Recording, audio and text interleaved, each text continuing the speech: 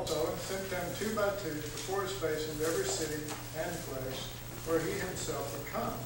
Therefore said he unto them, the harvest truly is great, but the laborers are few. Pray ye therefore the Lord of the harvest, that he would send forth laborers into his harvest.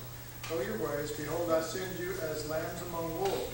Carry neither purse, nor bag, nor shoes, and greet no man by the way. And into whatever house ye enter, first say, peace be to this house. And if the Son of Peace be there, your peace shall rest upon it. If not, it shall turn to you again.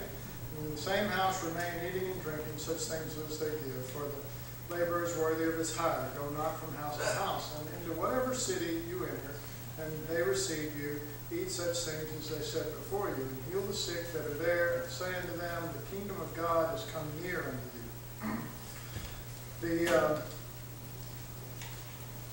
The training that Jesus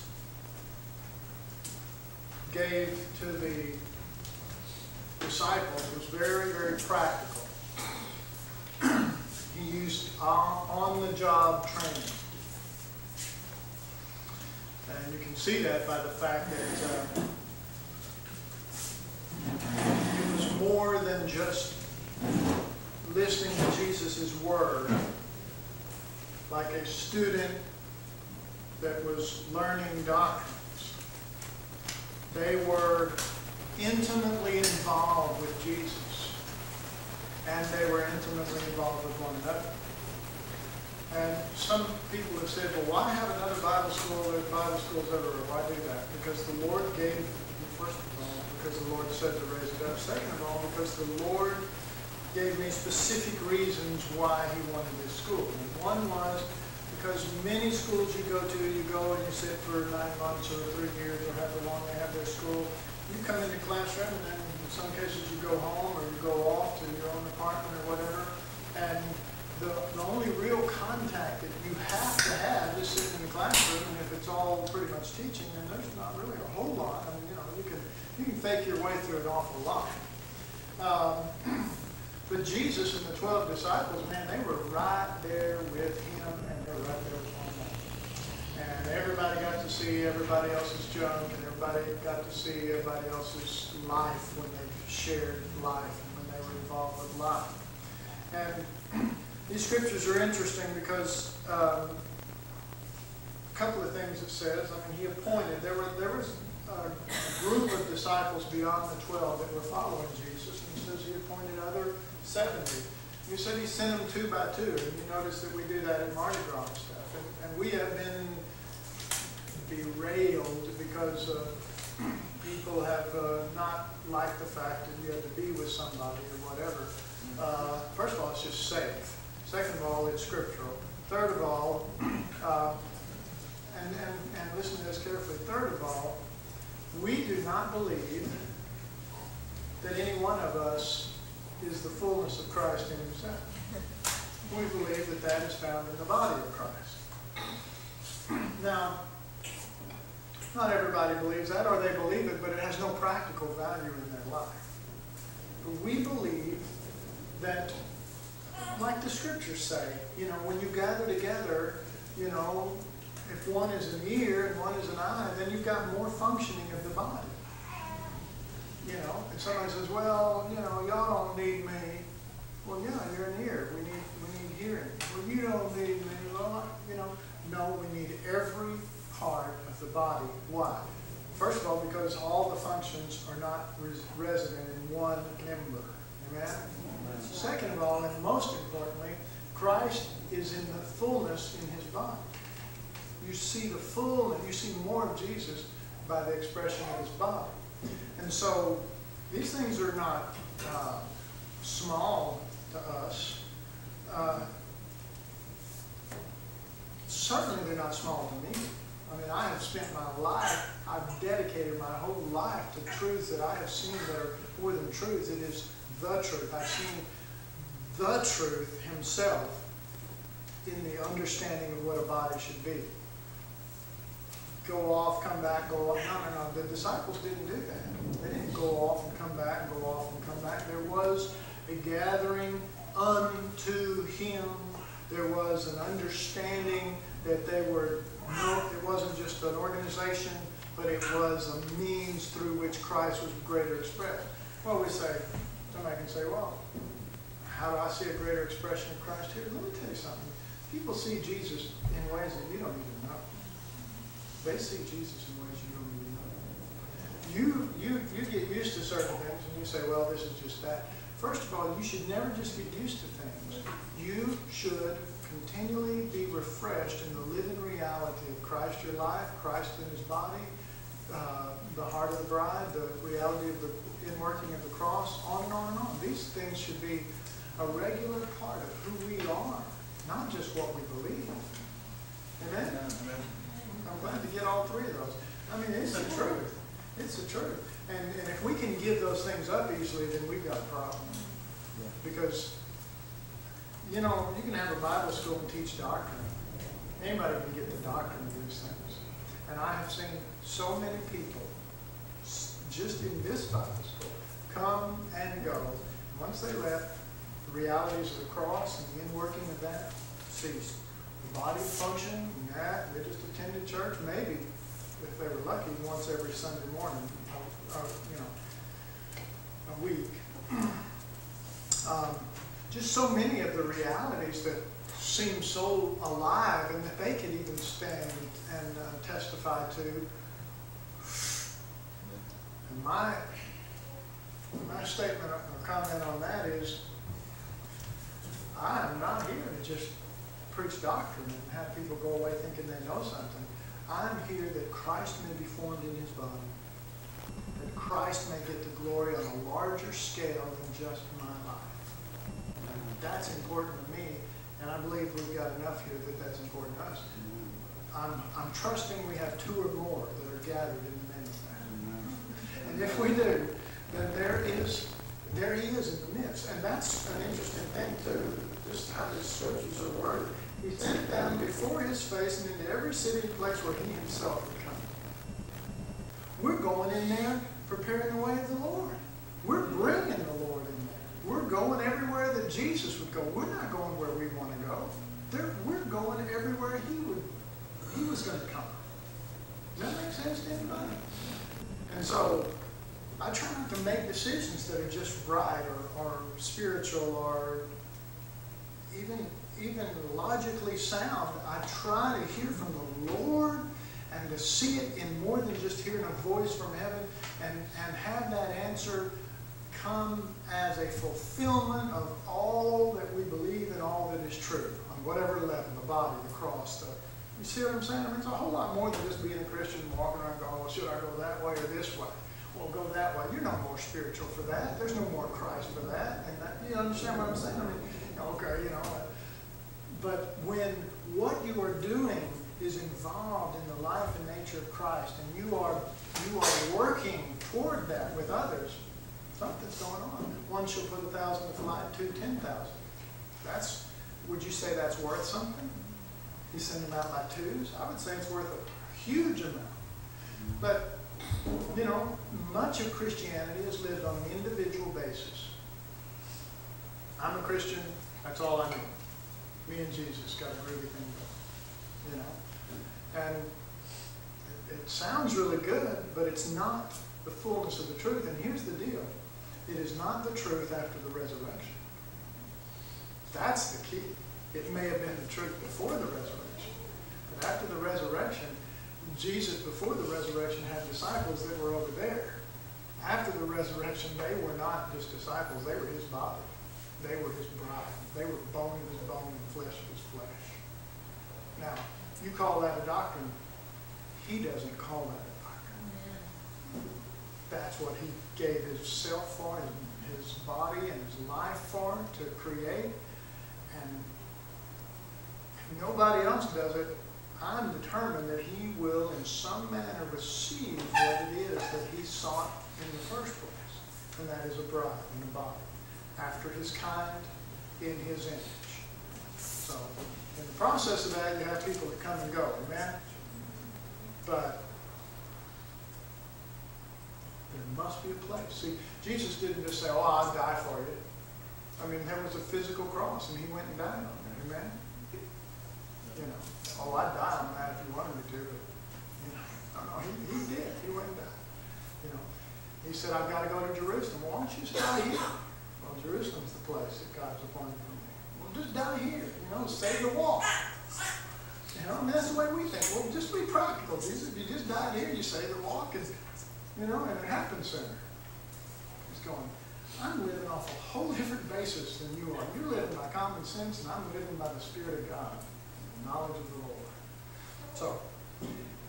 So anyway, he sent him by twos and in every place that he would himself go. And then verse 2, therefore said unto him, the harvest truly is great, but the laborers are few.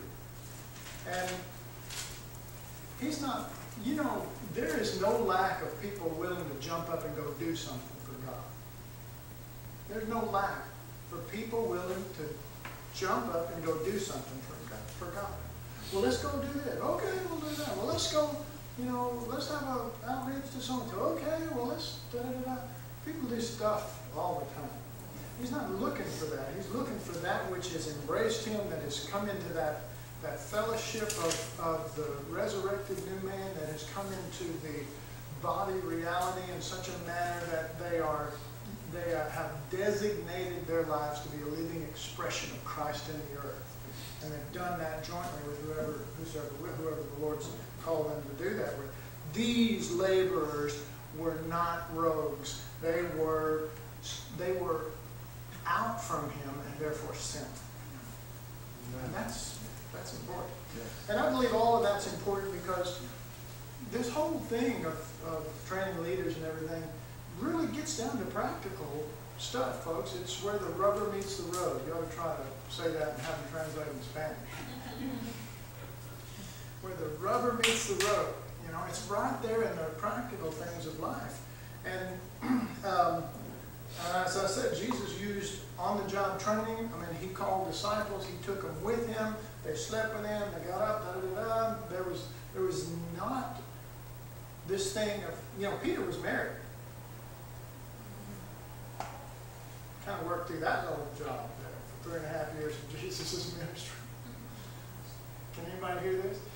Oh, God, Peter! Why can't you come home for dinner? You can't live on loaves and fishes, you know. You need something healthy.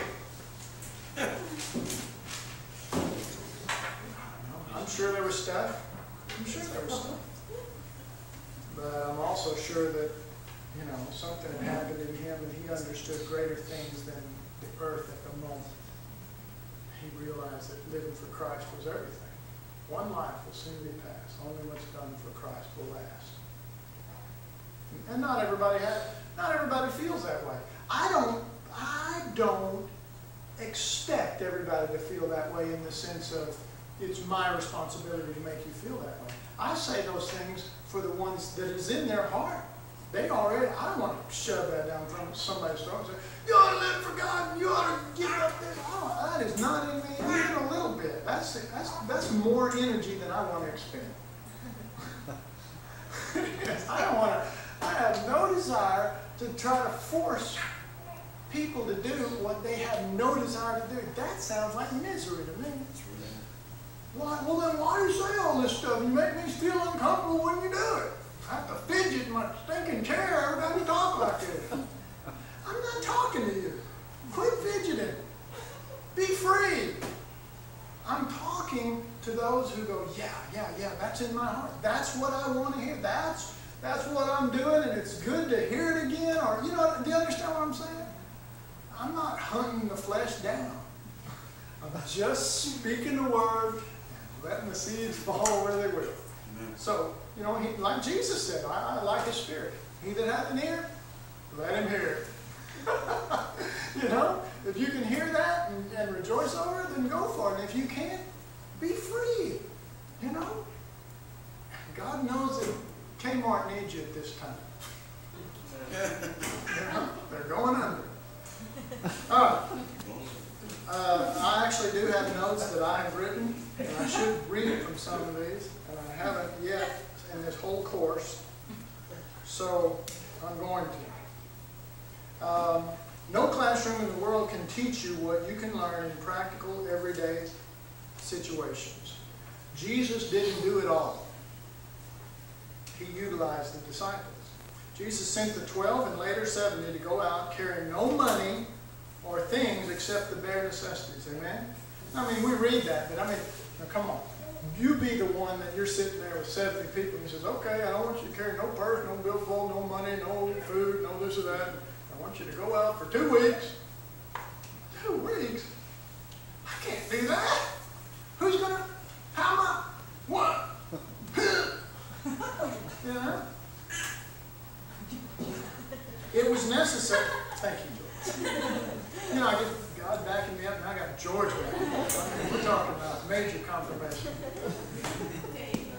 It was necessary for them to come face to face with problems of life and the distresses of their fellow man. This contact would break down dependence on self and thrust into a reliance on the sufficiency of God. Do you believe that? Yeah. When you're out there and you're going by twos anyway, you're going, oh man, where are we going to stay? And by the way, I have done this before. I've been put in this situation before. It's exciting. You're taken in a car and you're driven somewhere and dropped off with another person. You don't have a clue where you are or what's going on.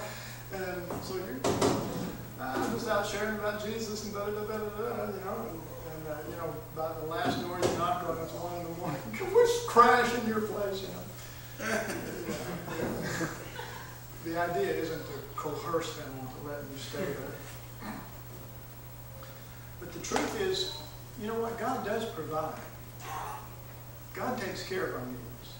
And we need to be put in situations where it is beyond our ability.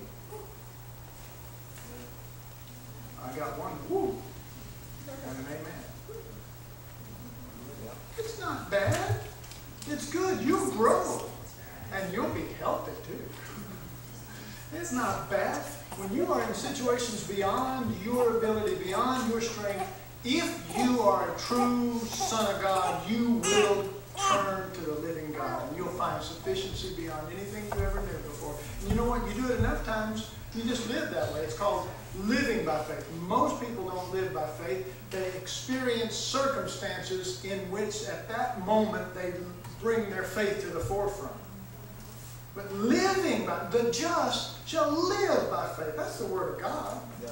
You know, it was never meant to be, okay, live your life until you come to a situation you can't handle. And you go, oh, you know, no. Live always in the resources and the abundance of His life. And once you live that way, then something happens. You go, you know, I mean, some of you have been around long enough. You've seen me, and you know, I remember one when we were on the Bolivar property. I mean, the Maple Street property, and you know, people came and said, "Oh my God, this is happening! You know, what are we going to do? And it's totally beyond our means and everything, and there's no way we can handle it." And I remember just a big smile coming on my face and saying, "Wow, I guess we're going to have to start believing in the God of miracles." I mean, I love that. God, you know, everybody, I believe in the God of miracles until we need a miracle. Oh my God, it's impossible. I'm going to need a miracle. Yeah. What were you saying last week in church? You're supposed to go, you know, yes, baby, thank God for this situation. Now we'll see the God of miracles. To Him be all the glory. You don't see that real often. But why not? If we live by faith, then many of the things that would throw us, we're already moving in faith. It's like the shield of faith. Amen? The shield of faith blocks all of the fiery darts of the wicked one. Doesn't it say that in Ephesians 6? Amen? If you regularly carry the shield of faith, then you're blocking stuff you're not even aware of. But that's not how most people live. Faith is a thing that you have to muster up at a certain time. So you walk along, the devil shoots a bunch of fiery darts. You know, oh, faith comes by hearing and hearing by the word. Oh, you know, pretty soon we get the shield of faith on. It's a little leg, folks. We got darts all lit up.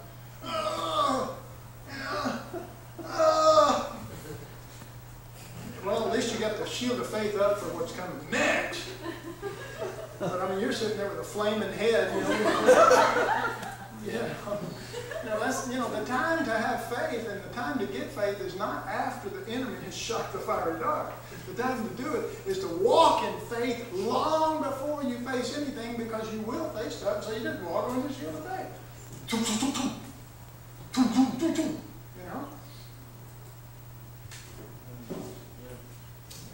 God sent them out. Jesus called them unto himself and walked with them every day, day and night, with purpose. Because he was going to go away. Can you imagine this? In 3.5 years. These guys had to be ready because he was leaving town. Oh my, and we're going to put it all in the hands of Peter. Little John. And these guys. Bartholomew. I don't know Bartholomew. Thaddeus. So he puts us in these situations. And in these situations, we find sufficiency beyond ourselves. And just in our being, apart from leadership, we become more peaceful. We become more content. We have a deeper joy than circumstances. I don't know, there's a general sense of well-being that most people don't have. Because it's all right. You know that it's all right because you're with the Lord. It's all right. Is it all right? It's all right. Well, what makes you think it's all right? Well, I just know it is. You can't, you say, well, you can always say the old, well, God's in control, but you know he's in control. You're not trying to convince yourself in that. You know it's going to be okay.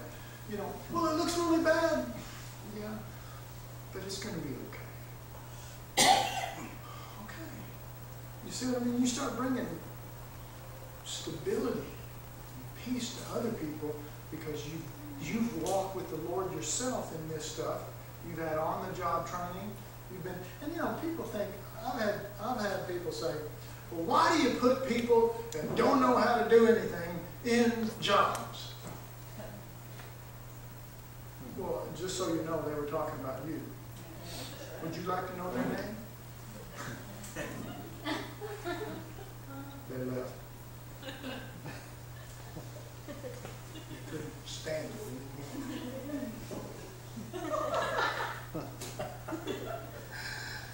Why? We need competent people. Well, God knows we need competent. I really could not argue with that point. But how you bring that about, that's where we differ. They said, well, if you don't have it here, you go out and you hire the best youth leader in town. Or if you don't have it here, you go, and my view is, if you don't have a worship leader, you put them up there and you let them sing and if they have a heart for it and they trust in God, then God will develop them into a worship leader. And we've seen that happen in this church. Many other examples of people who had no idea. I had heard from the Lord, so-and-so is supposed to take this position, and I would say it to them, and they would look at me like, where do you get this stuff? Are you making this up? And I knew I heard from the Lord, and I've had them come back to me later and go, this was so the Lord. This is what I needed. And it does. God knows how to work. He knows exactly what we need. One of our biggest fears, and I've seen it over and over every generation in this Bible school, there's this fear that I'm going to have too much. I'm going to have too much put on me.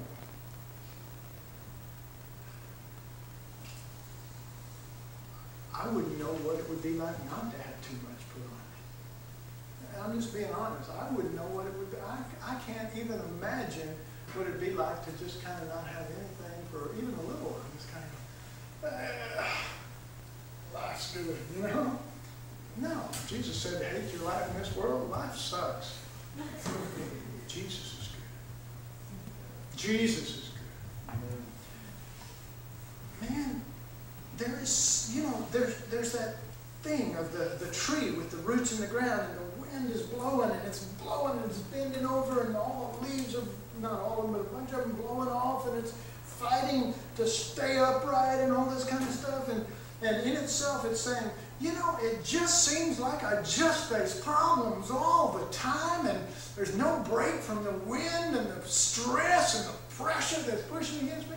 And you have no clue that all during that time, with all that stress and pressure, the roots are just going down deeper and getting a stronger hold. Because the growth at that point is not outward. It's inward. Well, at that moment, how do you explain that to the tree? Then, as the sun begins to come out and everything, it begins to take on new burdens, new stresses, new things, and handles it a lot better. See, the deal is, when the early stages of any of this stuff, we can't handle. A little kid can't handle stuff a parent can handle, amen? What made the difference? Body size? No, body size doesn't make the difference. Going through stuff, handling things, being with the Lord. In fact, I guess I've probably written all this down here somewhere. When faced with the problem of feeding 5,000, Jesus handed the problem over to Philip. You remember that? Philip came to Jesus and said, man, we've got all these people. It's getting dark right now. If we send them away, man, they're not going to be able to get to a place to eat food before total darkness and everything. But we can't send them away. And Jesus said, well, what do we have to feed them? And he said, 5 loaves and 2 fishes. 5,000 men, not counting women and children. Let's see, 5 loaves and 2 fishes. Okay, Philip, I tell you what, you give them to eat. That's what Jesus said to Philip. Can you imagine? 5,000 people to his Jesus hands it to him. What? Are you out of your mind? We can't do this. This is impossible. It can't be done. Can you imagine? Could you imagine Philip going off on Jesus? Can you imagine somebody around here going off on him? See, it's the truth, and we just need to see that. And you know what it says in the Bible? It says, Jesus said to Philip, you give them to eat. And you know what the next thing says? This he said to test him. Well, something else is going on here than what we think. Jesus is in the testing business. Jesus is in the preparing business. Jesus is using all things, working it together for good to them who love God, who are called according to the purpose.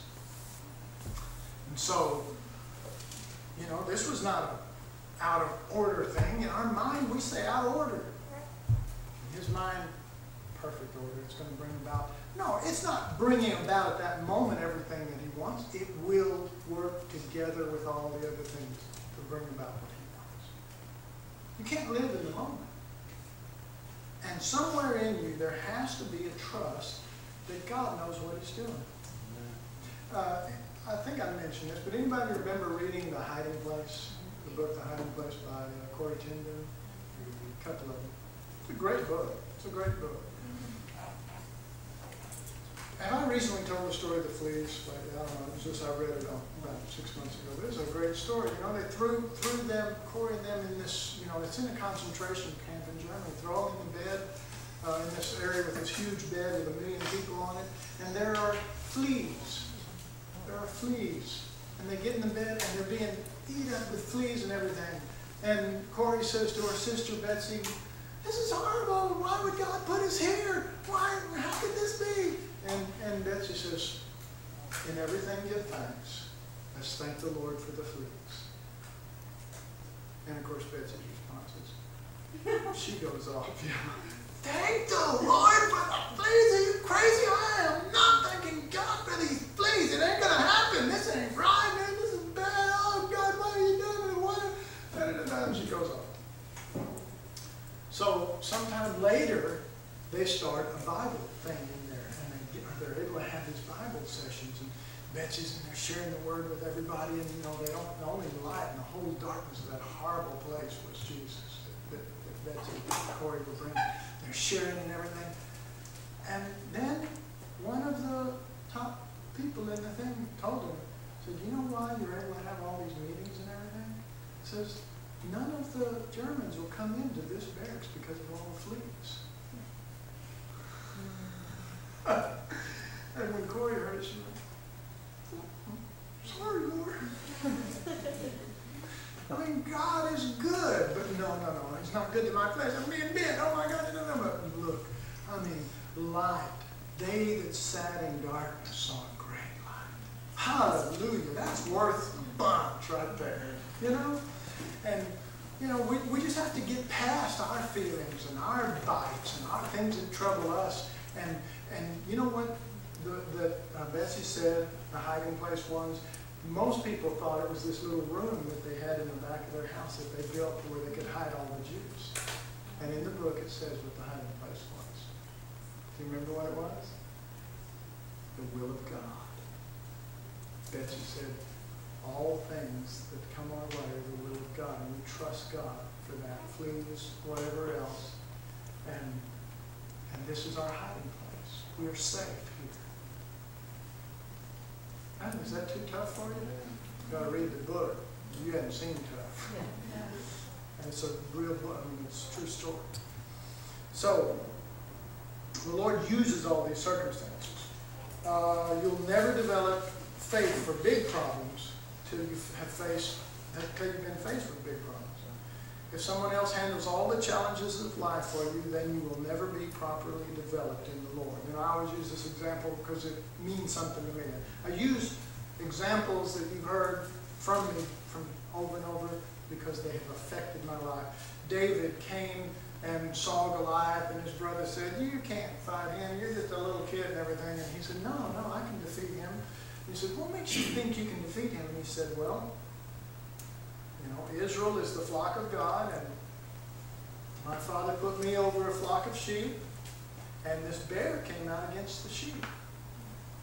And I took the sling and I defeated him. And he said, next came a lion, which is bigger than a bear, more fierce, king of the jungle. Next came a lion, and I defeated him. So there's the bear, and there's the lion, and now there's Goliath. And he said, and God will take care of Goliath, just like he did that bear and that lion. That didn't just happen overnight. He didn't say, well, you know, my last battle was with an ant, and he bit me twice before I killed him. You know, and so now you're going to fight Goliath. I don't think so.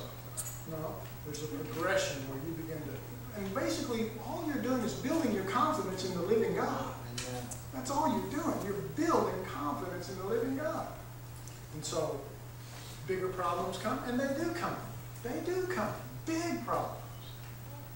And all in the heart of God, all that is meant for, we think it's about this, and that person did that, and the devil did this. In the heart of God, all of this junk, all that, there's nothing more than to ground us and establish us more, not in the visible, but in the invisible. Not in the circumstances, but in the living reality of Christ. And to dwell there in Him. And from that place, reign and rule with Him. That's all. He allows all this stuff. And we get all caught up in it. You know. And I know what I'm talking about. I get all caught up in it. And it's ridiculous because it's only meant to establish it more in Him.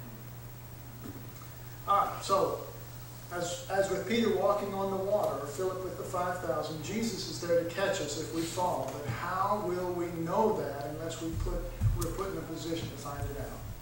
Remember, Peter says, I want to come to you on the water. Jesus says, come. Come. Peter starts walking on the water. Coming to Jesus. He didn't say, I'm walking on the water. He said, I'm coming to Jesus. We're coming to Jesus. But what happened? Got his eyes off Jesus, looked around, looked at the storm, looked at the waves, began to sink. What happened? Jesus said, idiot, you're on your own. And he went straight to the bottom of the sea and drowned. And we never saw Peter again, right? No. No. He began to sink. Jesus reached down and caught him and brought him up. you have to even know that if you attempt something, there is a chance that you're going to fail. Okay? And you need to know, like Peter found out that day, that even if you fail, even if you mess up, even if you get your eyes off Jesus, even if you're looking in places you shouldn't be looking and stuff's going on, that Jesus is there to catch you. You need to learn that lesson. You know what? You don't learn that lesson in the classroom. You learn that lesson in life, and you learn that lesson by risking stepping out. Somebody says, well, I don't want to risk. I don't want to go out on a limb. That's where all the fruit is. You know? Man, I want to go where the fruit is. I want to go where the biggest and the best for the glory of God can be. So it means go out on a limb. And I guarantee you go out on a limb, people are going to, hey, look, we got it out in the open now. Man, it's party time for the enemy, but hey, I mean, you got a choice. You can crawl back in there, hide around the trunk on the opposite side and hide from everything and never do anything from God. You know what I mean? You can do that, and you know what? Millions do.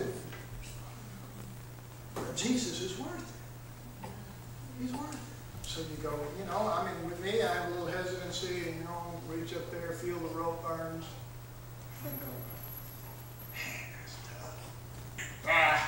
Let's go back in. You know, let's go for the Lord. Let's go again. The devil goes, I thought I kicked you and beat you and you were out of there. Well, you kicked me and beat me. I was down, but I wasn't out. Persecuted but not destroyed, cast down but not forsaken. You know what I mean? I mean, that's Paul's words, and he wasn't joking. He'd been through all this junk, and he wasn't joking, man. He'd been beaten and thrown into prison, and, you know, thrown into the deep, and all sorts of stuff. But it didn't stop him. And yes, sometimes things slow you down a little bit. Or in you at that moment, or for a period of time, it may stop you. But the key is you begin to lift your eyes back up and you begin to see Jesus. You begin to feed on the bread from heaven. You begin to feed on the bread of life. You begin to partake of Christ. And as you do, as you look into His face, you are changed from glory to glory into that same image, even as by the Spirit of the Lord. And as you are changed, all of a sudden, new strength comes in you, not your strength. New courage comes in you, not your courage. New willingness comes in you, not your willingness. And all this stuff begins to fill you. And you're up and you're going again. And in one sense, you're kind of going, what am I doing? I'm moving in that direction. Stop. You know? But you don't, because you go, this is not me. This is Jesus. He's back.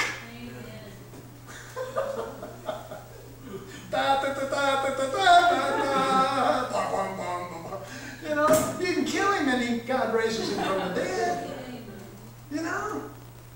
And so your goal then is, man, you know, I'm going to go on, and sure enough, you'll get beat, you'll risk, you'll fail, you'll do something. Something's going to happen. Something bad's going to happen, okay? But there's this thing called resurrection. There's this thing called Jesus. There's this thing called greater is He that is in me than me. How are you going to know that? You'll never know. Let me tell you. You can sit here and listen to this stuff and you go, wow, that's pretty cool. You know? Or, oh, yeah, right. And whatever response you might say, it means nothing to you here, really. I mean, it can't. It can't mean to, maybe it can be a seed, and then when you get in that situation, God brings it to your remembrance. You go, this is what Randy was talking about. And yeah, but now it means nothing. It only means something when you fail and you start sinking. You feel that hand of Jesus start pulling you. Oh, God, thank God for Jesus. Drinking at the wells of salvation stuff. I'm saved. Hallelujah. I'm saved. You know.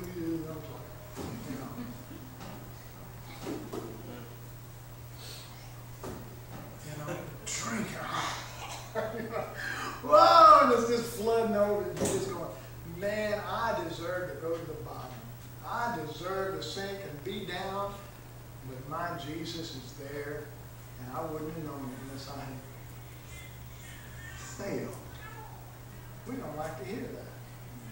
I got a good one for you. Maybe I can find it real quick. We're running out of time. Here I'm talking about Jesus and all this stuff. Supposed to be talking about leadership. See if I can find it real quick. I don't remember, but I think I know the location in my Bible. Yes. I got it, just like what I said. I had no clue where it was at. I just remember the basic location in my Bible. Get ready. Here we go. The steps of a good man are ordered by the Lord, and he delighteth in his way. Okay, if your steps are ordered of the Lord, glory to God, there's not going to be any problems, because every step I have is ordered of the Lord. My steps are ordered of the Lord, and God delights in my way. So I am assured of never messing up or never failing, because my steps are ordered of the Lord, right? Let's read the next verse.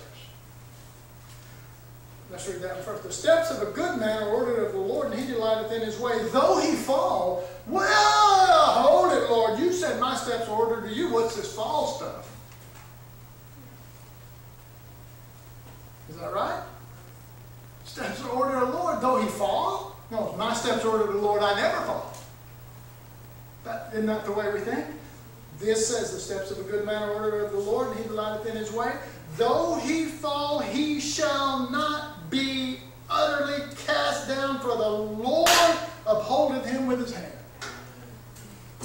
Now, when you have experienced some junk and you've been pulled out, you're more than happy you got pulled out. You have learned a valuable lesson. You have learned to put your trust in the Lord in a whole new way, and it may take a few more of those to really establish you, but and then you go, my steps are ordered of the Lord, and then you find yourself falling, and then you may think, instead of automatically going, this ain't nothing but the devil, you might think, my steps were ordered of the Lord, and this happened.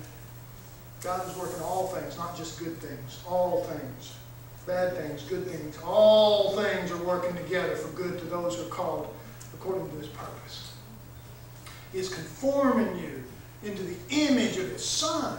And that may take failure so that you can learn to trust in his sufficiency. That may take all sorts of things. But it doesn't matter. After a while, you're so connected with him that you're not so aware of all of the... You're not aware of the good things that happen, and everybody go, oh man, and you're kind of even not there. You're just kind of, you're with the Lord. You know what I mean? You're in another place. You're dwelling in another place. You have another reality, and you're not all caught up in that. And then if you fail, you're not all caught up in that. You're just going, well, my steps are ordered of the Lord. He delights in my way, and though I fall, I will not be utterly cast down. For, let's say, the Lord upholdeth him with his hand. Man, it's good stuff. Maybe I could actually finish that. There is no substitute for experience. A leader will learn more by working in a position of responsibility and by failure than in a classroom. Leadership is developed in handling real responsibility and not just having a title of authority. A lot of people want titles. And I want Jesus. I know you do. A title will not accomplish what God wants. There is nothing so valuable, so relevant to training and growth as day-to-day experience. Truth experienced is truth learned. In other words, you can sit in class and hear and hear and hear and hear, and it makes no difference. Truth experienced is truth learned. Amen? Man, that's why we have outreaches. That's why we have a total environment. That's why we do this stuff. It's not some sort of foolish plan or some random thing. It is designed of the Lord to accomplish certain things. If we don't understand those purposes and we're not in tune with that plan, then we're just bouncing around like a ball in a pinball machine. We don't know what's going on.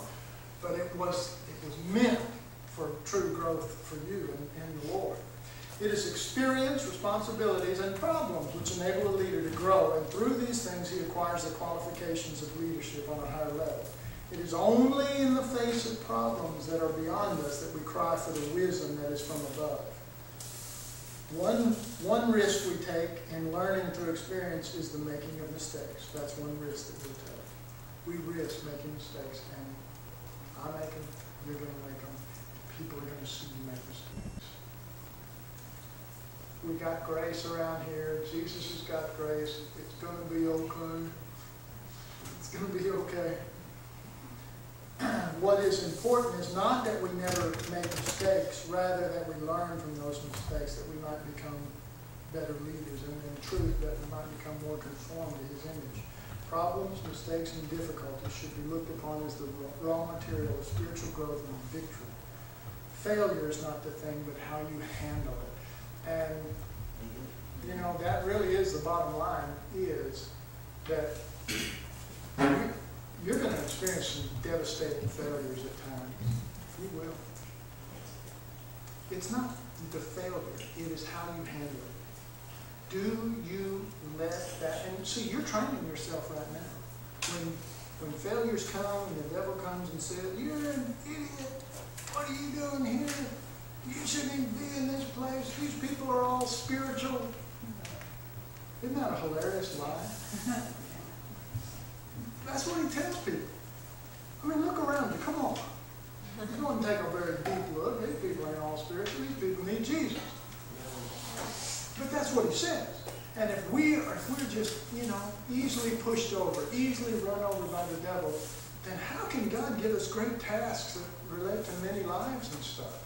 We must work with the Spirit of God now and overcome those lies and push back the darkness with the light of the truth that is in Jesus. We must do that. I mean, forget me, forget this place. You must do that. If you weren't here, I wish you weren't here so I could meet you out on the street. I'm telling you this very truth.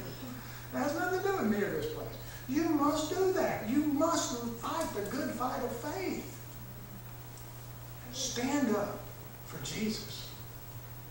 And if you can do it inside of here, when your emotions are rampant, when your mind is just going crazy, and you can go, shut up, everybody. I'm not talking about out here, I'm talking about here. Shut up, everybody. All this noise and just be quiet. Hold it. I want to say something. Everybody else is talking. I want to say something. I believe in Jesus. I believe He is my life. I believe that He is overcoming you as darkness right now. You know what I mean? I mean, there has to be a faith stand. Without faith, it's impossible to please God. You must rise up in faith. You must stand. Having done all, stand. Having your loins girded about with truth. The helmet of salvation. All of the armor of God. And that's not some fakey spiritual thing that you do. That is living reality of truth girding you when the enemy should knock you down. That is faith absorbing the darts when they should be hitting you and rolling you. That is the living reality. That's peace on your feet as you walk instead of in turmoil all the time. This is when the truth has got us instead of us getting hold of the truth. That's right. And that's why we're here. That's what this place is about. Father, thank you for this time. Thank you for hungry people that love you. Thank you for those that their lives are being formed right now. Their ways and means are being settled within them. And Lord, some are not satisfied with that, and they want to break with some things, Father. Grant them the freedom that only comes through Christ, your Son, to be able to break with those things. Others, Lord, are making steady progress. Oh, not valiantly, glorious progress, but steady. And Lord, they will look up one day like the children of Israel and look back and say, Egypt is a long way away. We have come far. Lord, thank you for steady, solid, faithful growth. And Lord, I just ask you to move by your Spirit.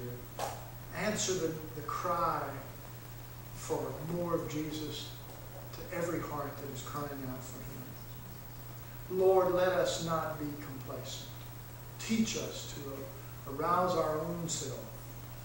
Lord, like David encouraged himself in the Lord when everybody turned against him, he encouraged himself in you. Lord, give us more like the heart of David, but Lord, not emulating David, but emulating Christ. Christ, knowing Him, being one with Him.